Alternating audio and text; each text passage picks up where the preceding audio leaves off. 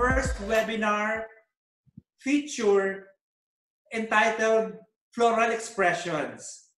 For this webinar, we have invited 5 interior designers from across Visayas and Mindanao to showcase their houses or their home and their home office while expressing floral arrangement using tropical plants from their backyard or from their neighborhood.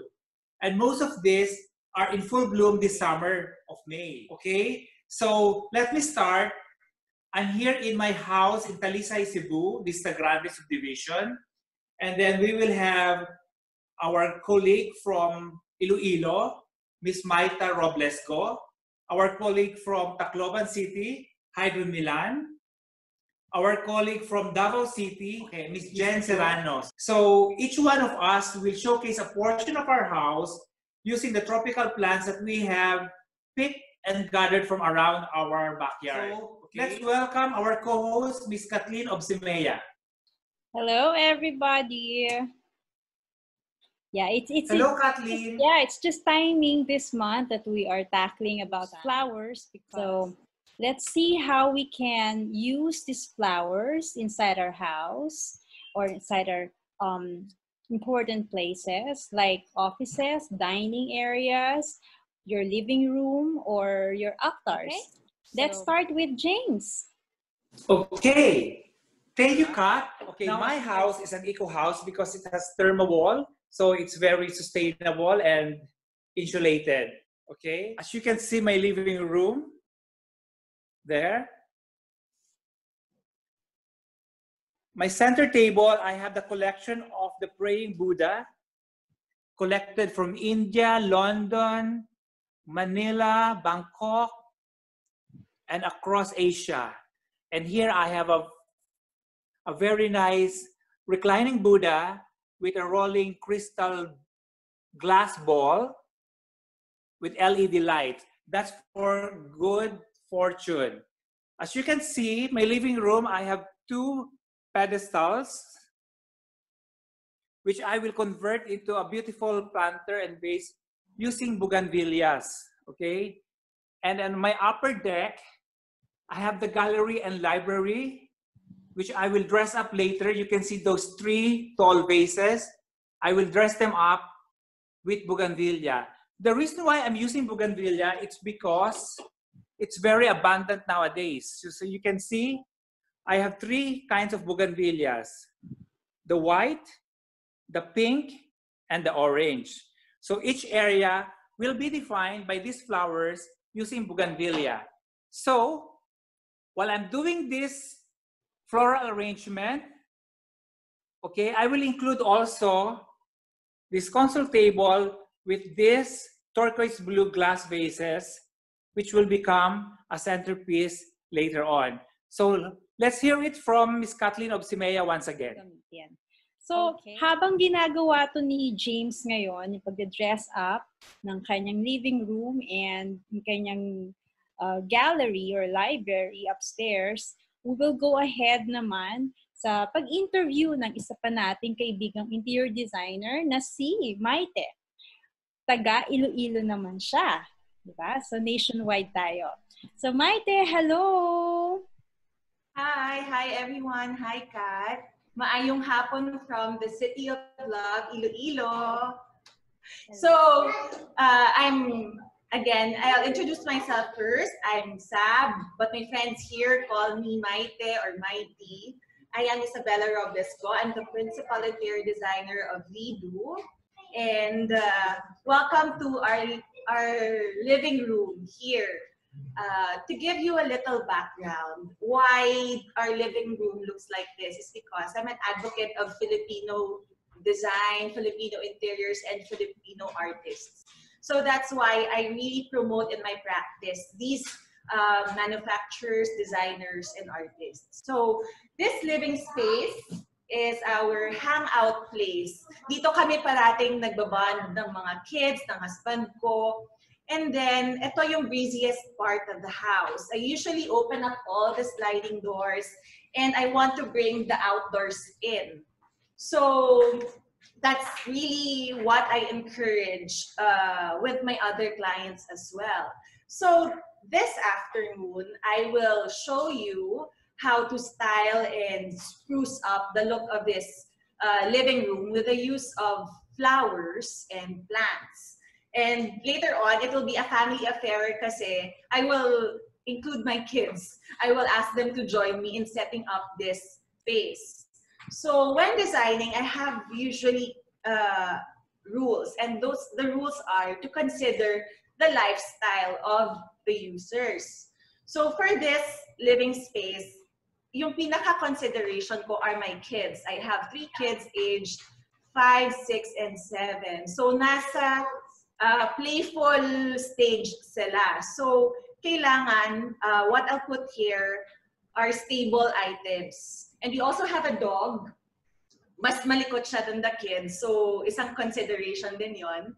And then, the challenge here, the challenge posed to us by James this afternoon is to make use of flowers.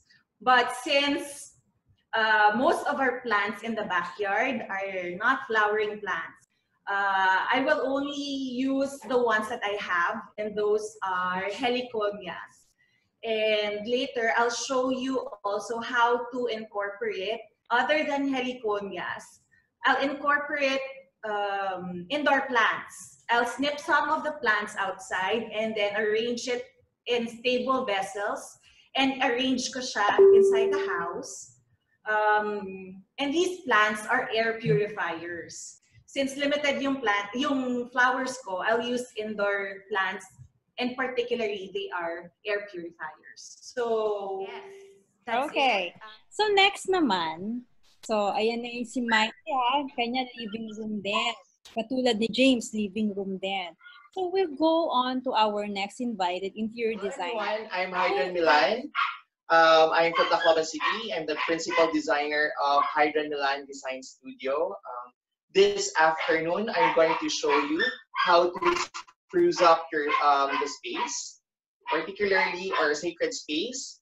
And here in the background, we also have a curio cabinet, and it's very trendy right now to have like shelfies where you change it from time to time. And I'm also going to give tips on how to choose your sacred space. So how are we going to choose our sacred space? It is very important right now. Now we have we're quarantined and we cannot go to church, and we should have sacred space at home where that space should be silent and where a place where we can meditate, and that space should at least have a religious icon. So for different denominations, you can also choose which, for example, you can just choose Bibles to have in your sacred space, or a crucifix. So it depends on your faith. And also in my space, I have urna. And urna is a 19th turn of the century. This is a staple in the homes in Filipino houses. Urna is a miniature version of the retablos in the churches. So that's what we're going to spruce up later on. And then this urna is from Bohol. It's from turn of the century siya, mga like early 1900s. So it's polychrome, and then it encases the religious icons for those who are Catholic. And then I'm also going to use plants which are not commonly used for floral arrangements, and our inspiration for our arrangement is Annie or harvest, which is, and I'll be using berries, tea leaves, and foliages, and then I'm going to turn it into plant arrangements or foliage arrangements. Okay. Exciting yan ha, Hydran, ang iyong mga gagamiting mga for flower decorations. Parang very interesting. Merong pang ani. Anong tawag dyan sa sinabi? Yes. Kakaiba siya, very Filipino. So, we look forward to that. And now, we'll go naman sa Davao. So, let's hear it kay Jen Serrano. I am IDR Jennifer Oladan Serrano, an interior designer as well as an accountant by profession. I reside in one of the friendly villages of South Davao, where you can find cute houses with a uniform 1-meter height fence. I like where I belong because I can see a wide perspective of nature and the sky with less borders and boundaries around the neighborhood. I enjoy the comforts of my own home by bringing nature in. I have a collection of tropical plants that I would love to share with you, their characteristics, and how they are so helpful to promote good indoor air quality inside the home. Every morning, before I start the day, I always go to my garden and visit my plants to give care and to welcome the day with the joy that their bloom and growth brings to me. They are my connection to Mother Nature and to the Infinite Maker. Near the doorway, I usually put these two iconic tropical plants to go with my bivalvea lighting, which I designed years ago. I love to be greeted home by this Yucca filamentosa color guard, also called Adam's Needle. It's broadleaf evergreen shrub featuring a basal rosette of rigid sword-shaped, spine-tip rich green leaves with a broad central brilliant yellow stripe. This one brings a bright note year-round. Together with the long spiky leaves of Santorea plant, an energy of enthusiasm perks my day. This plant is a genus of about 30 species of plants endemic to Australia.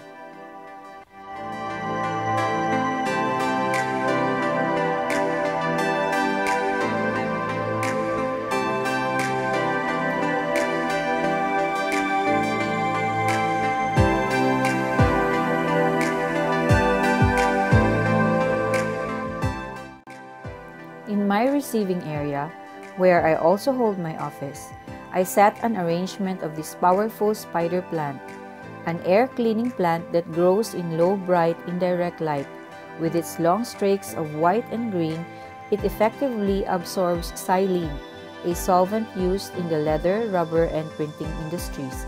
I place it beside my printing machine with an arrangement of amaryllis, tropical white flower, and costus or red button ginger. Amaryllis is from a genus of flowering bulbs, a flower associated by Victorians with strength and determination because of their height and sturdiness. It is usually a gift of hard-won achievement, from a Greek term which means to sparkle. Costus is a group of perennial herbaceous plants in the family of Custaceae. It is also known as Costus woodsoni or red button ginger, or Helenia, a floral emblem of Nigeria. It has diosgenin, a compound used for medicine. It is also best for indoor arrangements. In my living room are a party of still tropical plants which I cared for years. Ficus bonsai tree sits on my center table. This plant thrives in warm environments, so indoors is ideal. Near my window, I arrange a group of Hoya obovata plant, Molave bonsai tree, and Yucca elephantypes, a spineless yucca. A Yucca elephantypes are plant used to make medicines. It is an evergreen foliage which features narrow sword-shaped leaves. It is beautiful as interior plant. Hoya obovata plant is a fast-growing one with round, broad, thick leaf, a robust climbing plant also known as the sweetheart or heart-leaf Hoya due to its large, glossy leaves. A Molave or chase tree can reach a height of 8 to 15 meters with a long lifespan. Leaves are pointed at the tip. Listed as a threatened species, I am glad I cared for one in my own abode. Aside from construction and furniture use, its bark have curative effects on wounds and poisonous bites, and its leaves are used to feed cattle.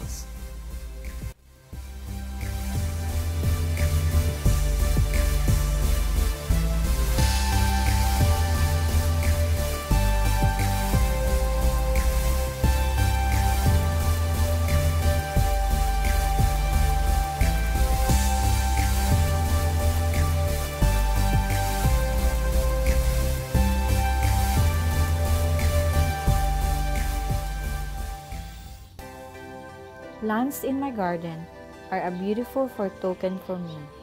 Each waking day, they are a reminder of God's promise that life can be nurtured and must go on.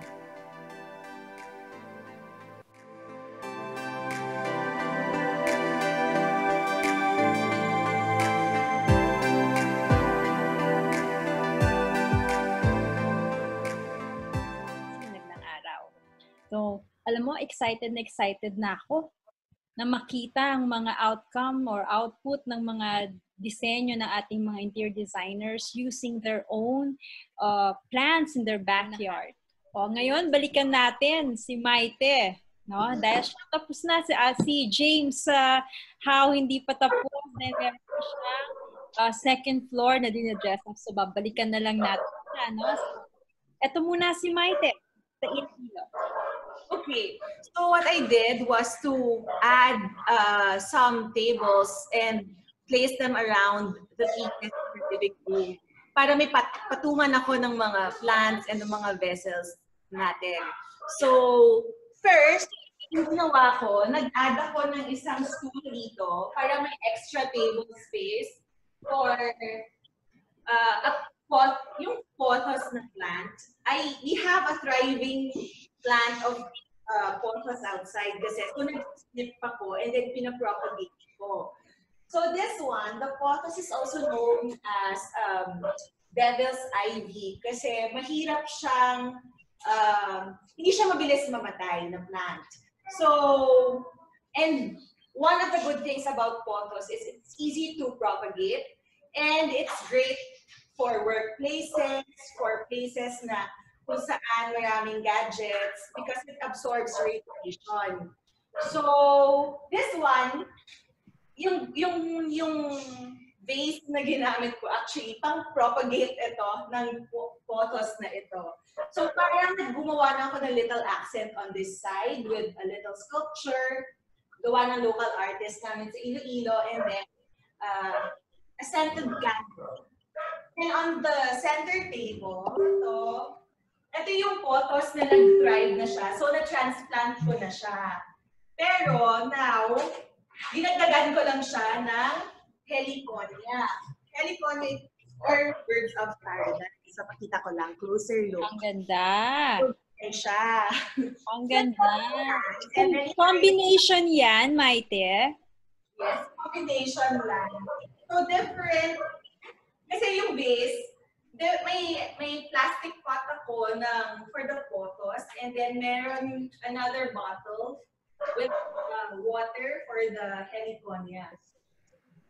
So, ito yung nilagay ko here sa center table. And then, timing lang din na orange yung colors ng mga heliconias namin. So, na-pull niya yung colors of our throw pillows para mag-spread around the house yung accent colors. So here, eto, nilagay ko sa corner. Yung shape ng vessel, I don't know kung clear siya from that side. Yung shape ng vessel is tapered na palaki pababa. Very stable. Kahit mataas siya, it's stable and hindi siya basta-basta matutuba. So, nag-trim ako ng heliconias outside in the garden. And then, may dalawang species siya. Yung red and then yung orange. So, on the other side, natatakpan ko. Maite? Yeah? Gaano tinatagal ng isang dahon? Of paradise? Yes. Yung birds of paradise, tumatagal siya a week or two. Here. Tapos every week ko change yung water para hindi siya mabilis malanta. Another favorite of mine na kinakat din and nilalagay sa interiors, yung plant na selum. It's not here now, hindi ko siya sinama sa arrangements, pero common ko siyang ginagamit pag nag-style ng mga houses ng clients. Mm-hmm. And then on the other corner, that's bamboo palm or areca palm. Yun naman, nakapot siya. So, para magka-height, nilagyan ko lang siya ng stool din para tumaas, medyo may balance. So the bamboo palm naman, the same feature siya with the pothos. It also eliminates radiation and therefore it improves the air quality inside the house. And then, there you go. Ang Can you see the bougainvilleas now? Diba? Para ka naka-floral arranged. Yeah. And then, let's, ayan.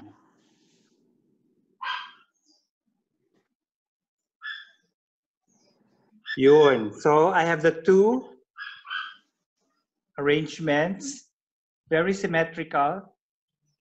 Let's go on the other side. And then my console table there, using orange bougainvilleas. So the orange bougainvilleas against the turquoise blue glass jars makes a nice contrast. Then for the tall vase, I used the same bougainvillea na orange and then added some wild berries to make it more interesting. I'll give you a full view of the living room.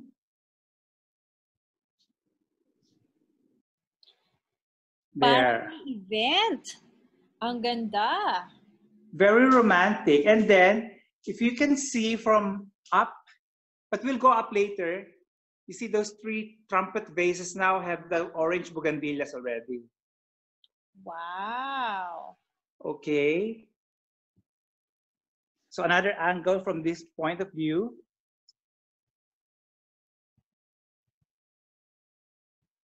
Ang ganda. Very complimentary. And then if you look up, that wooden vase with cherry blossoms, and I added some pink bougainvilleas. Okay, now let's go up. I'll bring you upstairs. That's the cherry blossoms. And that's my sitting area. And from here, you can look into the gallery and the library and look down into my living room. Ang laki ng difference, ano, James? Kung wala yung orange na bougainvillea sa library, it looks very manly. Dry, okay. Diba? Yeah, so with those flowers added, naging very warm na yung space. There you go. Yeah.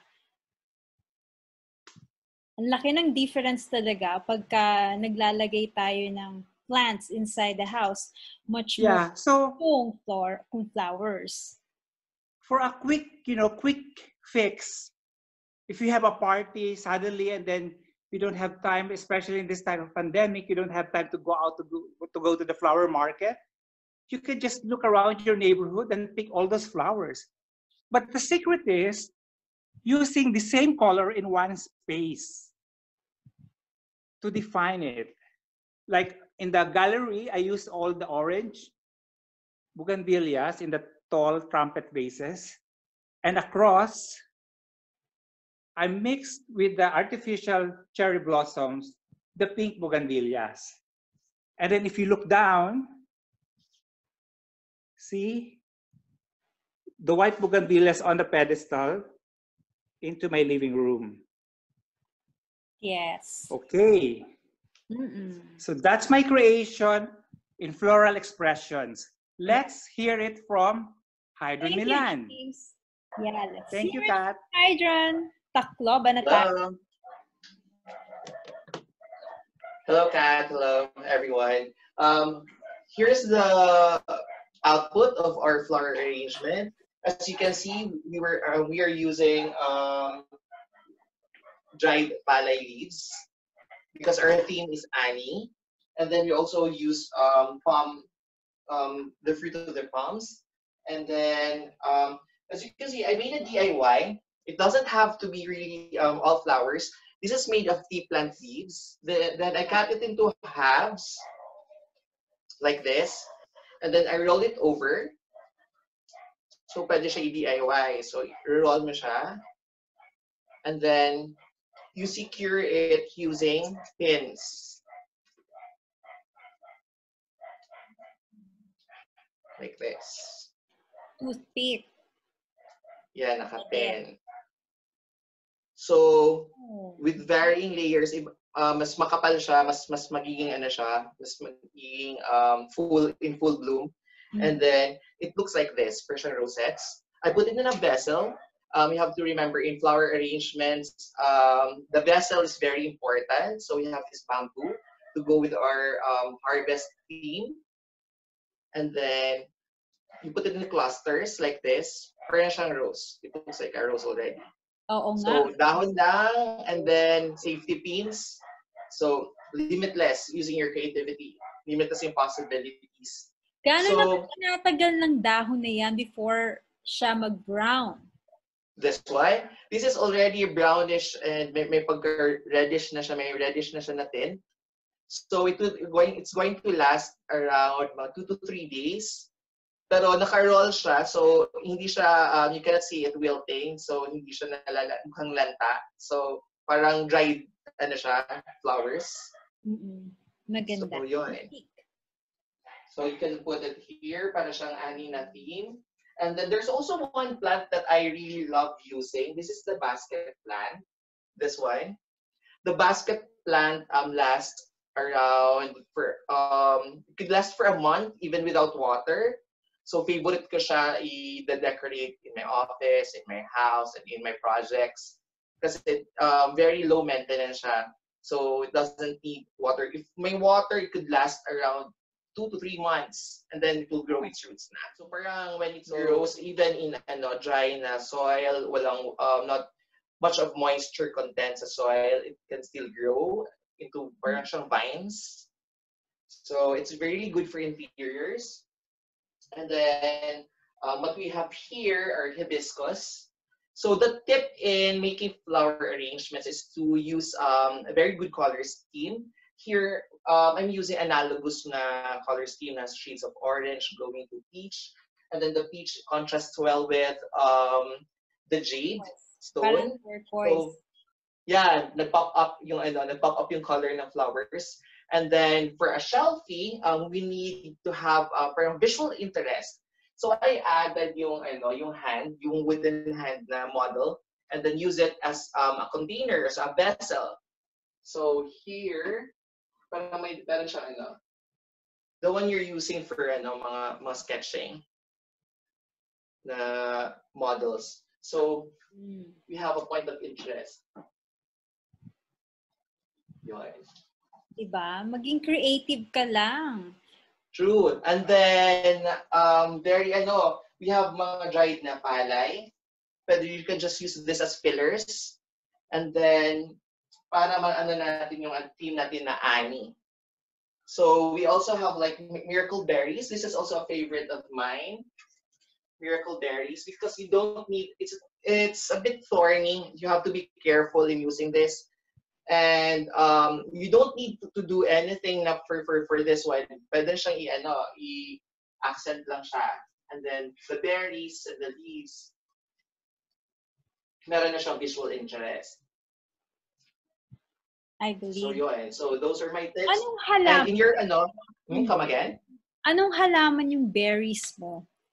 Miracle, they call it miracle berries, Kat. Miracle berries. And an important tip in in sprucing up your sacred space, you have to make sure that the sacred space is a bit elevated. It should not be too low. So para yung focal point, nasa medyo sa eye level siya, or a little bit lower pwede rin siya, but not too low kasi we have to consider yung parang integrity ng isang sacred space, dapat medyo elevated siya. So that's one technique.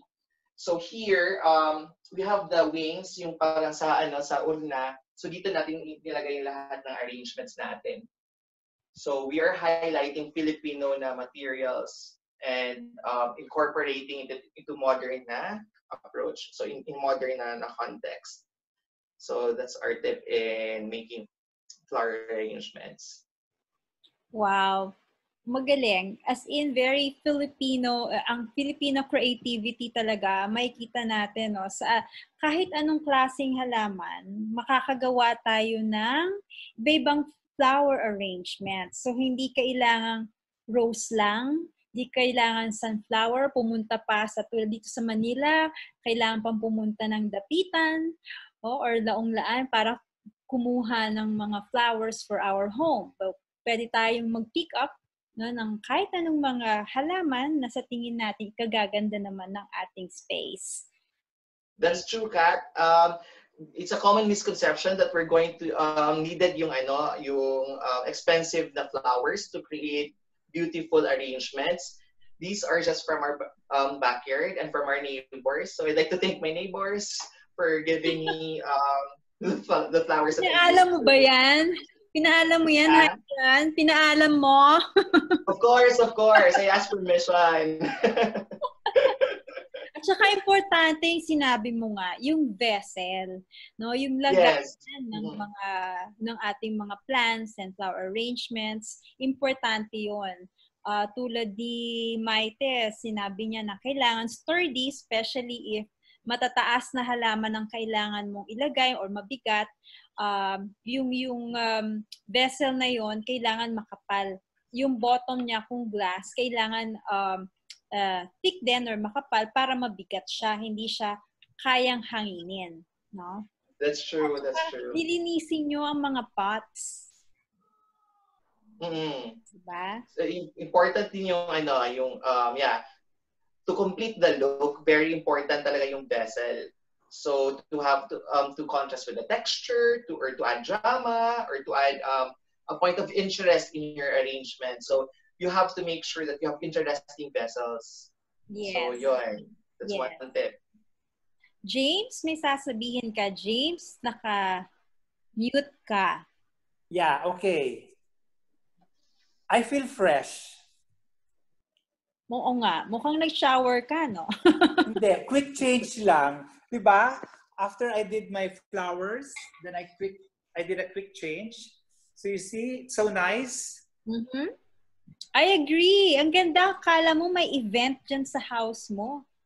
I added the fortune plant on the lower portion to reach out to the white bougainvillea on the top portion. So there's a sense of communication, di ba?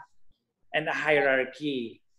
And then of course, yan, yung aking console table. So now I can just wait for dinner time and then have a good dinner, right? Meron ba kayong maisasuggest patungkol sa paano mag-arrange ng flowers? Kasi marami rin dyan na hindi tulad natin na designer or decorator na they really don't have the idea on the height or the scale, no, of the flower arrangement that they have to do or they have to make on their own, yung DIY. Meron ba kayong masasuggest? To share po. One tip is the concept or yung theories ng Earth, Man, and Heaven. Diba? Pag naglagay tayo ng accessories in our table, so dapat may height levels tayong nilalagay para may variation naman siya. So like here, sa little table na ginawa ko, the lowest point is the candle. The second is the sculpture na nilagay ko. And the third, yung pinakamataas is this plant. So, isa siyang simple but sure way to put an interesting arrangement in a corner of the space, in a table, or minsan sa shelf din, sa mga shelves din. Yan, yung concept ng Earth, Man, and Heaven. Earth, Man, and Heaven. Yes. Okay. Good. Ikaw naman, James. I think it's a basic form of geometrics, like triangle. So take the shape of a triangle, and that's it. And then the scale, especially I'm using a tall pedestal. Make sure that if people sit on the sofa and then recline, hindi sila tatamaan also ng mga dahon. At hindi matatouch yung mga dahon para hindi magalaw yung floral arrangement. So, triangular, sometimes circle, round, or sometimes linear. So, these are the basic structure that you can incorporate in your flower arrangement. Oh, okay. Good. Ngayon ko lang din narinig yan, ah. Magandang idea yan, James. Thank you. Hydran, ikaw, anong masasuggest mo? I'd like to suggest na wag matakot to use found materials. Yeah. So those are the tips that they can apply in their homes. So yun, dapat hindi sila ma-intimidate with mga floral arrangements. And one advantage of having floral arrangements or plants in your home, aside from purifying the air quality, is to have, parang maganda siyang may energy. I always change my plants in my home and in my office often. That's a weekly practice. And then, nagro-rotate siya around the house para yung energy ng home maganda. So it feels good. Aside from the fact na nakakaano siya ng indoor quality ng air. Yeah. So yun, aside from that, may maganda siyang flow of energy in our home. And there has been a resurgence of backyard gardening during the pandemic. Kasi for quite some time nawala yung love for plants. And there are a lot of plant titos and plant titas right now and plant parents na parang so mga millennials na parang may resurgence of taking care of house plants na. Especially in the city na lesser yung open spaces and gardens. Yeah, and nag-trend din this architecture right now. And so design, yung we call biophilic design, incorporating plants into the architecture. Yep. So any more guys that you wish to share? Well, we will still have another session and we will be posting the topic on our next session, and hopefully this first session that we had have helped people around the metropolis or people nationwide as to how they can still improve their indoor living space. Ano yan? Ano yan, James? For finale, this Merienda is the makopa, the white makopa. Diba? Only comes out during summer. So, courtesy of my neighbor. Thank you very much, neighbor. Yan. Okay? So, by the way, the reason why I chose white bougainvillea for my living room, because Flores de Mayo is a tribute to Mama Mary. So, of course, she is an Immaculate Mary. So, white bougainvillea is the best way to express flowers for Immaculate Mary. With this, I thank you, everyone, for joining this first attempt of our interior designers at home. Thank you, Maite Isabel Roblego. Thank you, Hydron Milan. Thank you, Kathleen of Simea. Thank you, Noel Bilardo, the man behind the camera. See you. And thank you, Janet Sagutaon from Davao. And